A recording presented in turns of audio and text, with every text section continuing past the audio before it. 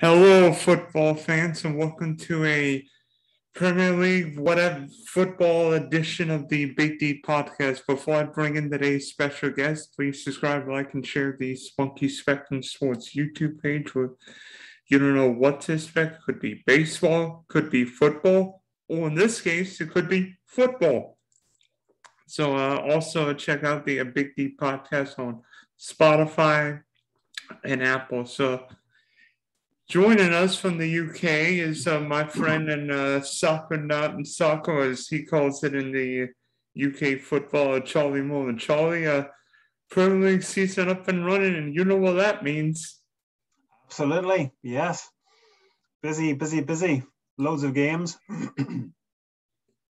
Yeah, and this weekend, the games are starting a little early, and the biggest one of this weekend by far is a rematch of May Champions League final between Man City and Chelsea. So thinking of what happened the last couple of times these clubs met at the end of the 2020-21 season, it felt odd because for even going into all three of those games, I thought City would be the better team. Yeah, you would have thought so, but I think the last couple of weeks, City have just gone off the boil a little bit. I know that sounds crazy, considering some of the results they've put in, but 0-0 at home to Southampton on Saturday. That was a bit of a shock to a lot of people, but credit Southampton for hanging in there and getting a deserved point. So, I think this is a bit of a tough one to call, really. Obviously, you're a Chelsea fan. How do you see it going? I'm wondering what the heck to expect because you think there'll be goals and it's 1-0 or 2-1. When you think it's going to be 0-0, there are goals. I mean, this game, particularly when it's at the bridge, always seems to mystify me. Last year, I thought Chelsea would have steamrolled City and City won 3-0. In this fixture last year, and I'm like, oh gosh, this is a great way to start the new year. Yeah, it's going to be interesting because, as you all know, I've been doing a bit of work. Sorry, I've been doing a few stats, etc., for gambling.com and bookmakers.co.uk here in the UK. And one of the stats that I've uncovered is that Chelsea have scored first in all 5 of their league games so far this season. And that's why they're joint top of the league. Man City have got 4 clean sheets in their last 4 Premier League matches. So the smart money would be on both teams not to score this weekend, but there's so much talent in attack for both these teams. Do you think that'll be the case, or do you think there'll be goals for both teams? I think if anything, I don't know. It's funny seeing that Man City not scoring because when I think of a Pep Guardiola Man City side, they always score goals, but yet a couple times this year, the Spurs game and Southampton, we've seen City come up short. I mean, I think if a team is more likely to score, Chelsea might be that team. But if you told me it's either side scored like 3 or more goals, I'd probably say City. Yeah. And I think I'm right in saying that Chelsea have yet to concede a goal in the league from open play. The only goal they have conceded was a penalty to Liverpool. So defensively, Thomas Tuchel has done a tremendous job since taking over as Chelsea manager. He's sorted out the defence. They're not conceding goals. And they signed a young up-and-coming striker, Romelu Lukaku, who I think's got a bright future ahead of him. No, seriously, I mean, Lukaku he seems to be that final piece in the Chelsea jigsaw. World-class goal scorer. His record for Belgium is phenomenal. 70-odd goals, I think it is. And I think last year, even though Chelsea did win the Champions League, they were still missing that cutting edge up front. Timo Werner hasn't cut it for me. Kai Havertz, I know he scored the winner in the Champions League, but he didn't have the best of seasons last year. He's coming into his own now, but Romelu Lukaku, he's just class, and it'll be an interesting battle to see how Man City cope with him. So that's something that I am really looking forward to. But it's a cracking game, and it's a great way to start the weekend's fixtures in the Premier League.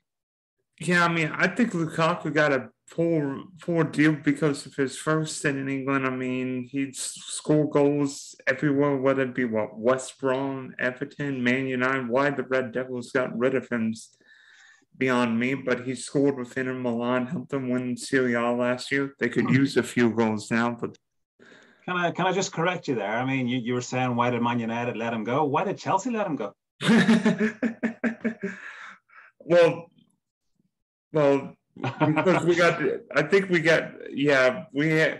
certain Didier Drogba and then Diego Costa. We got too many Diegos. Yeah, no, I mean, I don't think Diego Costa. I think it was his first spell in the Premier League. I don't think he was quite ready for it. I think I heard it in an interview recently that leaving England was the best thing that could have happened to him. He's developed all his skills. He's matured as a player. He has bulked up into a formidable, powerful forward that nobody wants to defend against. So, I can see him scoring this weekend against Man City. Yeah, be honest, when I saw Lukaku play at the Euros, he looked so much different. He looked fitter, faster, and I mean, he's always been a big guy, but Lukaku looked like Derrick Henry amongst boys. Yes, he did. He did indeed. So no, that's a game that I'm looking forward to. And if I was a betting man, I am because I work for gambling.com. I would say both teams not to score would be a good bet, and possibly under 2.5 goals. When we talk about Chelsea's big money addition, City's big money addition, Jack Grealish will get the chance to play in a big game.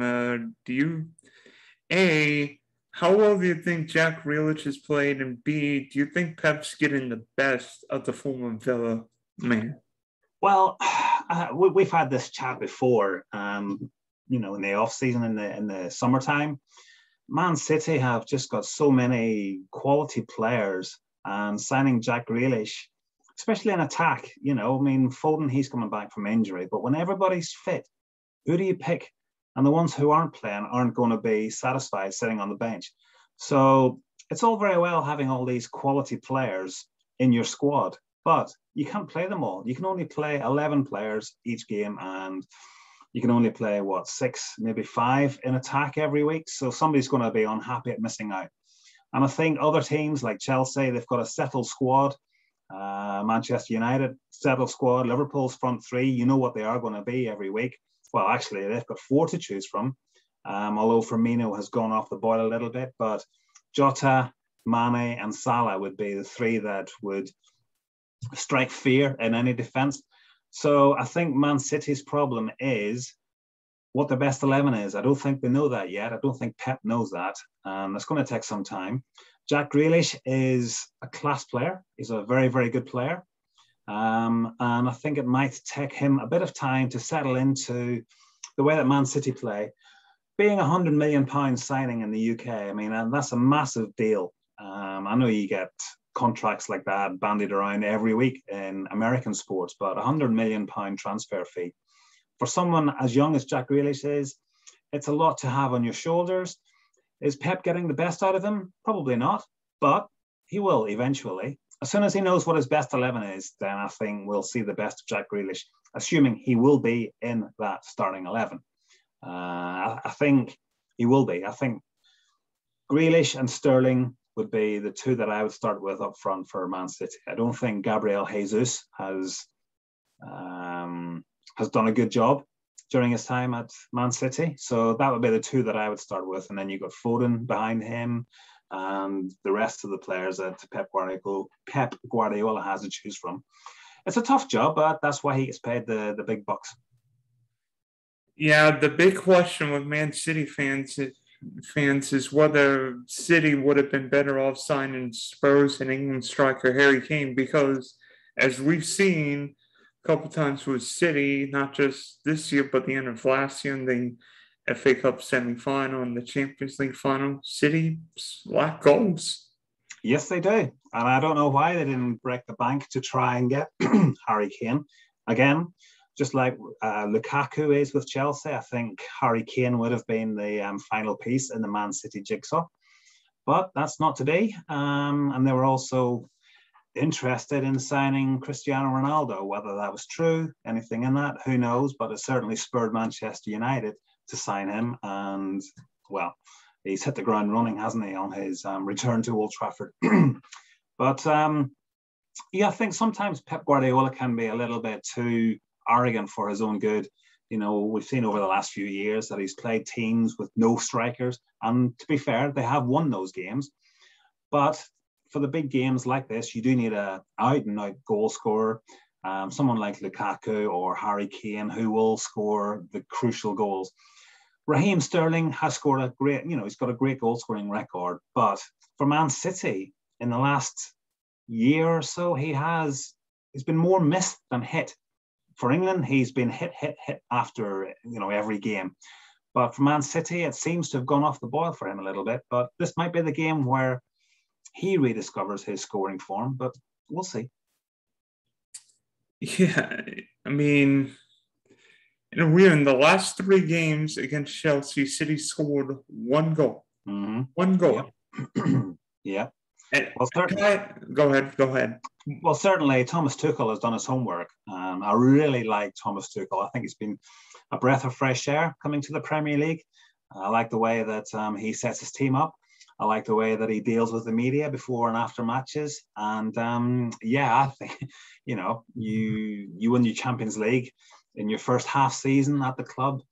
The future is only going to get better and better. And, people can't see past Chelsea to win the league this year in this country. I don't know what it's like in America with yourself, Dylan, but certainly Chelsea are there to be, they're going to be one of the main teams come the end of the season. They're going to be battling for the Premier League title. If you finish above Chelsea, there's a good chance that you've won the Premier League. Yeah, when I think of Thomas Tuchel, I think of honesty. I think of tactician. I think somebody who doesn't matter what look at what he did second half against Spurs on Sunday. He took off Mason Mount and everybody was wondering, what are you doing? And N'Golo Kante scoring goals. Look at Chelsea's 3 goal scores in the London Derby against Spurs. Thiago Silva, N'Golo Kante, Antonio Rudiger. Just how everybody predicted. Yeah. And you talk about honesty. There was an interview recently. I think it was after Lukaku made his debut, and obviously he scored on his debut. And the interviewer asked him, was Lukaku always going to start? And Thomas Tuchel said, yeah, without a doubt. And the interviewer tried to be clever, and he goes, so what you said on Friday in the pre-match press conference was rubbish then, because you said you didn't know at that stage. And he goes, Thomas Tuchel replied brilliantly. He goes, well, I'm not going to tell you whether he's playing or not. That would just be stupid, wouldn't it? So I like the way that he deals with the media. I'm not saying he's up there with Sir Alex Ferguson with mind games, but there's certainly a lot more to come from Thomas Tuchel. And I like what he's done so far. You win a Champions League, make an FA Cup final, and I don't know what we say, leading the Premier League, or like co-leading in golf terminology with Liverpool and Man United. 5 games through the Premier League season. Yeah. There's still 33 games left in the Premier League, so it promises, we've said this many, many times over the last few seasons, it promises to be a great title race. If everybody can stay fit and healthy, all the key players. We saw what happened with Liverpool with Virgil van Dijk last year. They weren't able to compete. So if everybody can stay fit, certainly I would consider Liverpool, Chelsea and Man City as the 3 teams to battle it out for the Premier League title. And wouldn't it be great if it went down to the final weekend of the Premier League season? Yeah, you imagine that, and then have like an FA Cup final the week after that, and then a Champions League final in St. Petersburg the week after that. Yes. Somebody going for a triple. It'd be like 1999 all over again. Exactly. Yes. Only this time it may not just be United going for the treble, but somebody else. Exactly. Well, the quadruple, Man City were on for that last year, but they didn't quite get over the line, thanks to your team in particular. So I think 4 trophies is a massive, massive achievement. And I don't know if it can be done. I honestly don't think it can be done. So how do you, back to the Chelsea City game, how do you expect both teams to line up, starting with City? Well, that's what I've been saying. Who knows? You could ask 50 different people and you get 50 different lineups. Defensively, they're pretty solid. You know who's going to start in defense. It's the midfield and attack that's, you could pick any 5, 6, 7 players from 6 players from that. And I don't know. I would start with Sterling and Jack Grealish and take it from there, certainly up front. And whether Phil Foden is fit enough to start, I know he played the last Champions League game. He might have played last weekend, I can't remember, in the league. I didn't see much of the highlights of that game, but if he's fit, then, give him a run. People were clambering for Foden and Grealish to play for England during the Euros, but Gareth Southgate was reluctant to do so. So whether Pep Guardiola feels this is the time to do it, certainly if you're a Chelsea defender and you had Jack Grealish on one side running at you and you had Phil Foden running at you the other side, it's a frightening thought, really. But Chelsea certainly have the defence to counter that. So how Man City are going to line up remains a mystery. But we seem to forget that Phil Foden is, a Man City player because of the injuries since the European Championships in the summertime. But once he gets back up to full speed, Man City should be flying on all cylinders. How do you see Man City lining up? I actually would be a little surprised if Kevin De Bruyne starts the game. I know you would think I'm crazy because he played 90 in the League Cup, Carabao Cup. Why can't they just call it the League Cup tie anymore? Yeah, people do. It's just the sponsors that you have to mention if you are that way inclined, but it's a League Cup. Yeah. I would actually be surprised if Kevin De Bruyne started because he's coming back from numerous injuries. Mm-hmm. I'm not sure he played 90 on Tuesday, but it's an early kickoff, and Man City's road the next 10 days or so might be the hardest I've seen all year, or in a couple years, with PSG and Liverpool away. So I don't think Pep will risk De Bruyne from start. Do I think De Bruyne plays the last 20 minutes? Yeah. I think De Bruyne is an option for the last 20 minutes, but I don't think City can really afford to play him, because what if De Bruyne played and got him and hurt himself like he did in 2 of the last 3 City Chelsea games, because you think of the FA Cup semi-final and the Champions League final. Guess what? De Bruyne left the pitch in tears. Yeah. I would like to see him up against Rudiger, wasn't it? Who broke Rudiger sent him into Concussionville, or whatever you want to call it. Yeah. Unfortunately, I mean, I love watching De Bruyne play, but I'm not sure if he can play back-to-back 90-minute matches without much of any of the preseason. No, the ideal scenario for Pep Guardiola would be to have him on the bench just in case he's needed for the last 25 minutes, 30 minutes. But if Man City are winning 2-0, 3-0, which I don't think they will be, but you never know, then he won't need to call on him. And, he can be, preserved for the Champions League game next week, which I know we're going to be speaking about very shortly. So, I don't think there's any need to rush Kevin De Bruyne back. And then how do you think Chelsea will play? I mean, do you think that Azpilicueta is the right center back, or is he more that right wing back we saw against Spurs on Sunday? That's an interesting one. He did well, didn't he, at fullback? So certainly I'd be inclined to say the team that started the second half against Spurs would be my starting one, but that means that Mason Mount wouldn't start. And I don't think he's done anything to merit being dropped.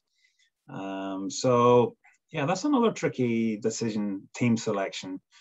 for Thomas Tuchel, but he knows what he's doing. Who would you like to see start the game for Chelsea? I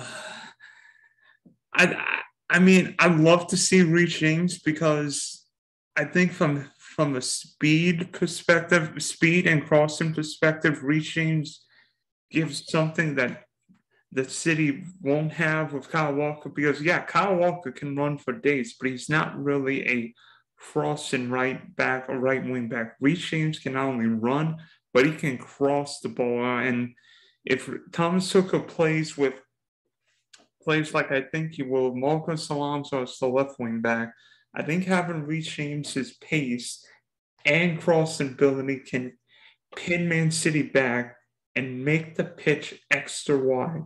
Because what Chelsea may have an advantage is the crossing ability with Alonso on one side and Reece James on the other. Yeah. You mentioned Marcos Alonso playing right fullback. Or left foot. Really? He's going to spend more time in the Manchester City box than he is in the Chelsea box, isn't he? That's why I said left wing back. Yeah, that's true. I love the way he plays. He's got so much energy. And every time you see Chelsea on the attack, he's in the opposition box. And I don't know where he gets the energy from, but yeah, certainly I would be looking at him to have a few shots on target this weekend. If I was, I will be looking for odds for players to have shots on target. Marcos Alonso will certainly be on top of my list as a defender. You don't expect defenders to have many shots on target, but yeah, that would be one for me. One thing I will bet Kai Havertz is starting in the game. Let's see. The last two games against City, who scored the only goal in both games? Yeah. That's good call. But I'm going to go with Lukaku to score. Yeah, you might not. Yeah, Lukaku scoring against Man City. Of course, they'll be familiar from all those Manchester derbies. They're thinking instead of red against blue, it'll be dark blue against whatever blue City's wearing. Hopefully, it's the regular trim and not some funky pink or yellow trim. Yeah, well, you're the home team, so you'll be wearing your blue. It'll be Man City who probably have to wear their black kit or whatever, pink and orange, whatever it was a couple of seasons ago. Actually, the colors are such where Man City and Chelsea can both wear regular kits. If you remember the Champions League final, Man City and Chelsea both wore their regular kits, so there might not be a problem like you would see if like Leicester and Everton played each other. True. Good point. So, what do you think? Would a 0-0? I mean, with all these defenders and everything, you're expecting what, a 0-0 game on this weekend?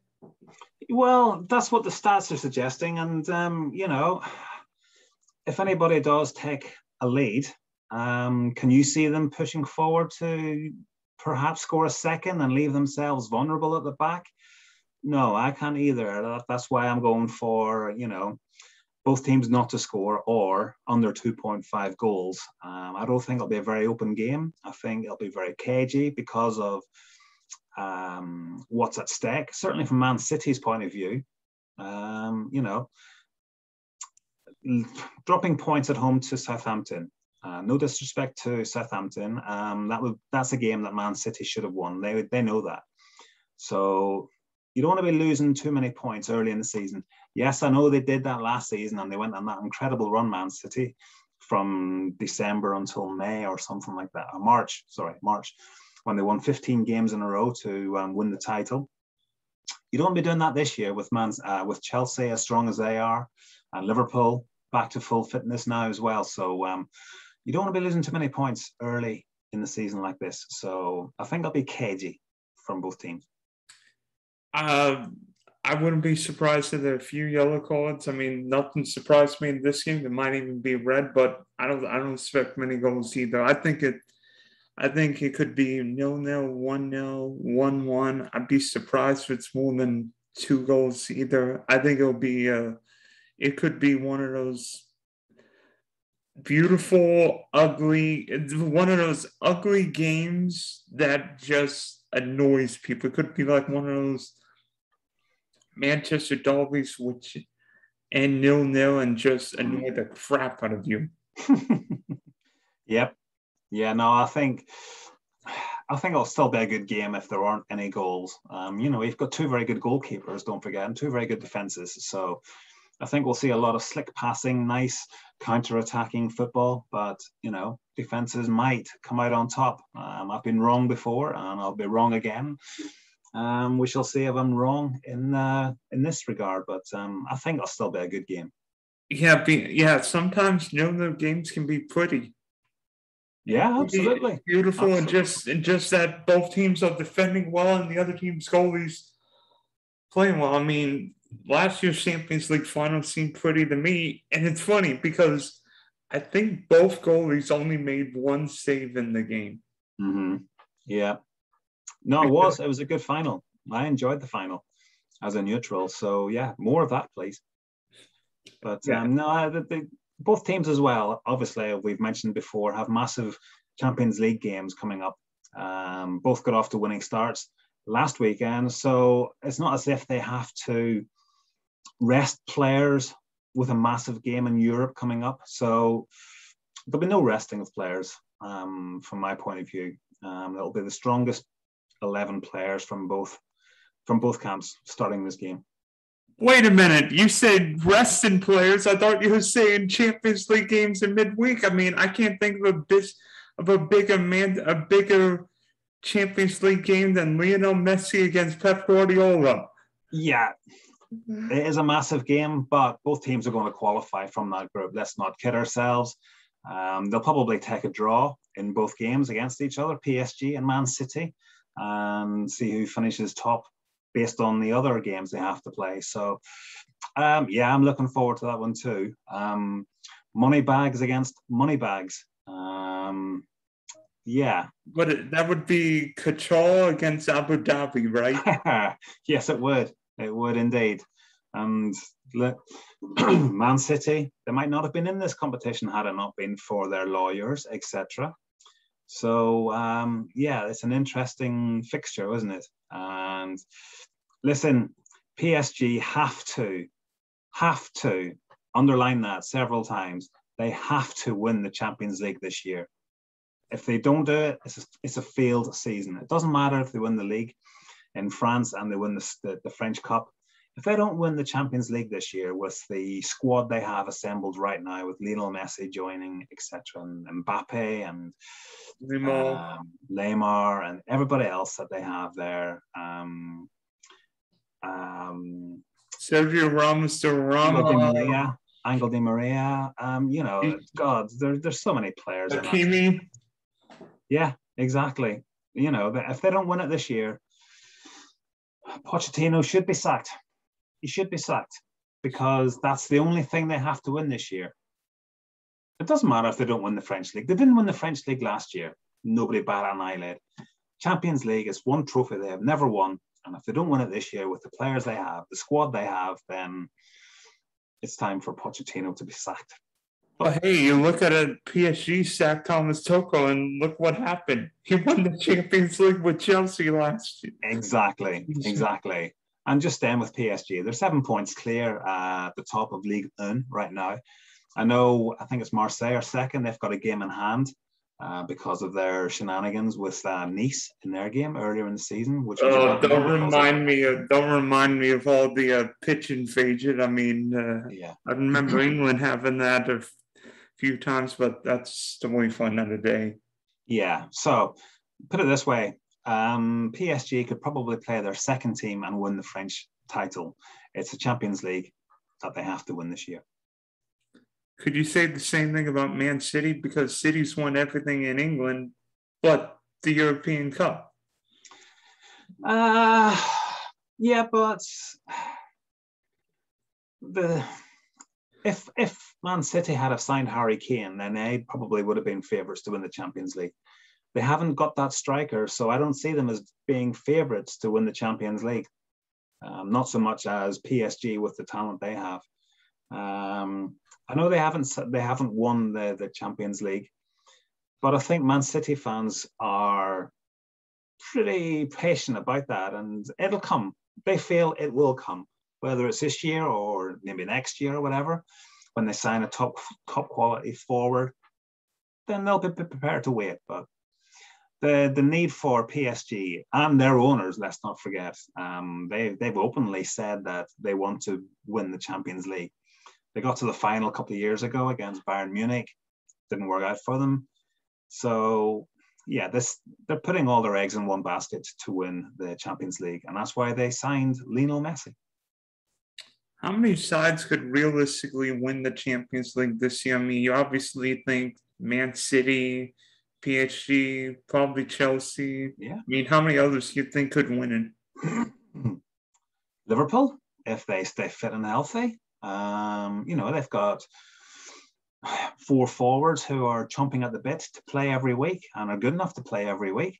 Defensively, if they can keep everybody fit, Virgil van Dijk, obviously, they could get a good run on it. You need a bit of luck to win certain trophies, and whoever does win it will have a bit of luck this year with the teams that they face. So Liverpool, I would put Liverpool in there. Bayern Munich, obviously, as well. This squad is aging. I understand that. Thomas Müller and Robert Lewandowski, which could be his last season at Bayern Munich. Who knows? A bit like Aaron Rodgers at Green Bay. This is going to be his last season. He wants to win the Super Bowl. For Robert Lewandowski, it would be nice if he won the Champions League again. Okay, it was only a couple of years ago when he last won it, but it would be a nice way to buy out of Germany for him. Yeah, it was. I mean, be honest, we were all robbed of seeing Bayern Munich and Manchester City play last year. I mean, that would have been the fun everybody would have wanted to see. Mm-hmm. And unfortunately, Lewandowski's knee meant he couldn't play in either game against PSG. That's right. And I'm not sure about the Italian teams, if they're ready to mount a challenge for the Champions League. Maybe Inter if they'd kept Lukaku, but of course they don't. I know they've got off to a great start in Serie A, but Champions League, don't think so. By the way, speaking of Italy, Juve.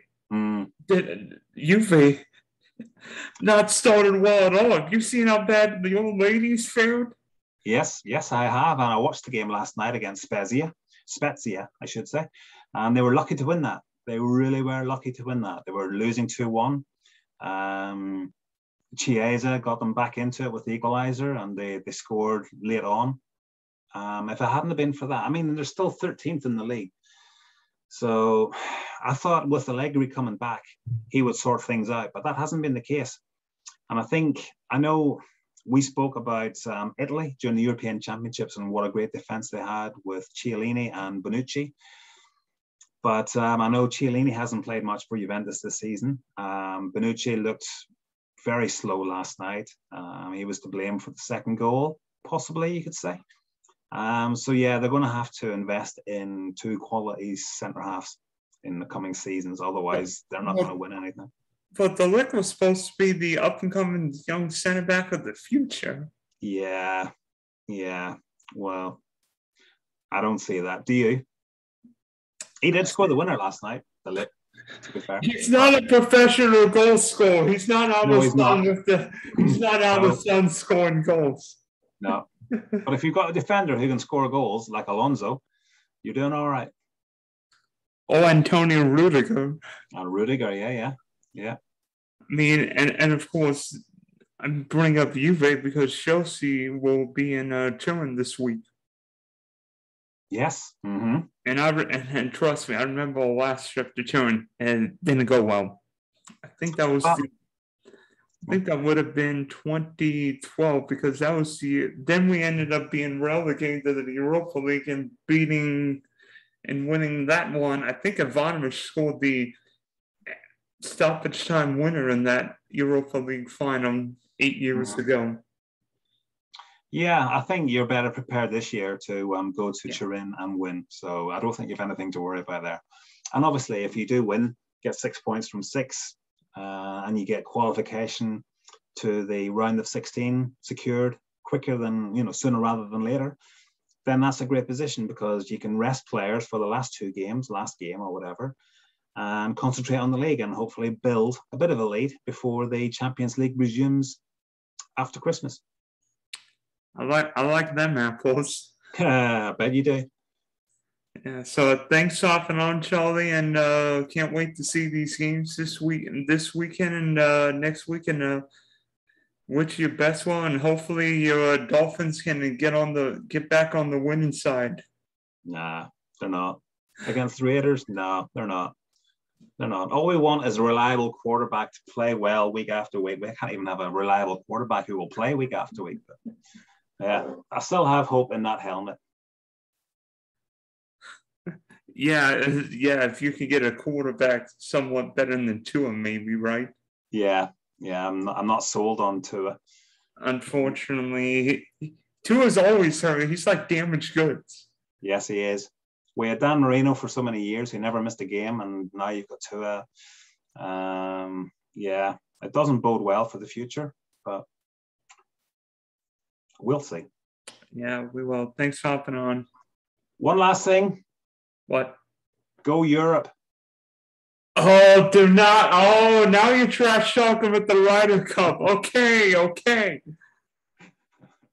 What you think Shane Lowry's going to beat Bryson DeChambeau and Colin Morikawa? Bryson DeChambeau will beat himself. Yeah, he very well maybe. He might hit 3 in the water. Yeah. We've got the experience. There are 2 wild cards, right? Sergio Garcia, Ian Poulter. I know there was 3, but Sergio Garcia and Ian Poulter have played more games between them in the Ryder Cup than your whole American team. 6 rookies you have. Rookie. I don't care. Rookies. I don't care about rookies. All golfers are better, are more ready for what this course is. Well, you've got the home support as well. I mean, you're not allowing any British fans or European fans in, right? So, I mean, that's I hope. Actually, we are opening the border in like November to like fully vaccinate people, but that's a totally different issue. I know there will be a few European supporters who live in America supporting the European team. So hopefully they can shout Brooksy a few times at Bryson DeChambeau and throw him off his game. I'm just saying I want to see Bryson and Brooks together because it would be the most memorable pairing we've ever seen at a Ryder Cup. It would go one or two ways. They would either go 4-0 or suck and America would get blown out like the year that Phil and Tiger were paired together. Yeah, I think it'll be the latter of those 2 scenarios. And hopefully, your 2 hotels, your Hotel Brooksy and your Hotel Bryson can, meet for breakfast at the right time and things like that. I mean, it promises to be a spectacle one way or the other. Yeah, and back to having Ryder Cups after all the major drama this year. It feels like a normal year of sports with the Euros, the Olympics, and now the Ryder Cup. What next? I know. And you know what? We might give America a 5-point lead going into the final days of singles. Oh God, maybe 6. Who knows? Oh God, you're not going to bring up 2012. Yeah. 12 again from Medina. Yeah, from Miracle Medina. Trying to think of something that rhymes with Whistling Straits. Miracle, Medina, something at Whistling Straits. Leave it with me. I'll come up with something. Hey! The only Ryder Cup miracle I remember is when the next U.S. Open will be in '99, when the U.S. came back from 3 or 4 points back against Europe in '99, and we won with Justin Leonard punting from the parking lot. Oh, was that Brookline? Was it when you were '99? You were dancing up and down on players' lies, for the putts. Yeah. I will admit that should have been about 5 15-yard penalties. Oladaba should have putted from like 5 feet, but I was 7 when that Ryder Cup took place and didn't even know golf. And you should have been penalised for the shirts that you were wearing as well. They were horrendous at Brookline. Hey, you know what? It doesn't matter how you dress. If you win, you could run around in a bathing suit and nobody. That's true. And it's a good note to say. Payne Stewart will always be one of my favourite golfers. Sadly, taken too young, but he always dressed in NFL clubs colours, didn't he? Yeah, rest in peace, Payne Stewart. Wore that Ben Hogan style outfit with the hat, the pants, and the high socks. I remember Payne's Paul putt at 99. And then the funny thing was, afterward, he said to Phil Mickelson, "You're going to be a father," because Phil's wife Amy was suspecting cancer, their first child. Yeah, literally, she could have gone into labor at any point. And Payne said to Phil, "You're going to be a father." Yeah. Turns out, it's not always what happens when you win, but when you win, but what happens when you lose. And I think it showed what class there was between both guys. Yes, without a doubt. Yeah, unfortunately, Payne taken way too soon. Agree. All right. Thanks for hopping on, Charlie, and we'll see you around. No problem. Enjoy your weekend of sport.